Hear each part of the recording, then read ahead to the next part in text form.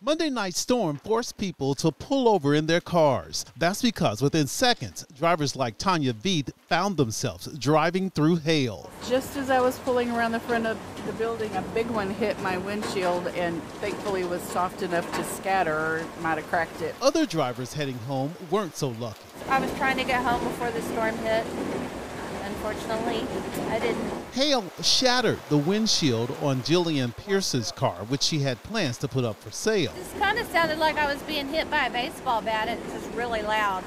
I called my husband and he couldn't even hear what I was trying to say. Johnson County emergency management workers shared these photos showing damage after the storm and blame high winds. High winds are also to blame for damage here at Conn and Gregory in Cleburne.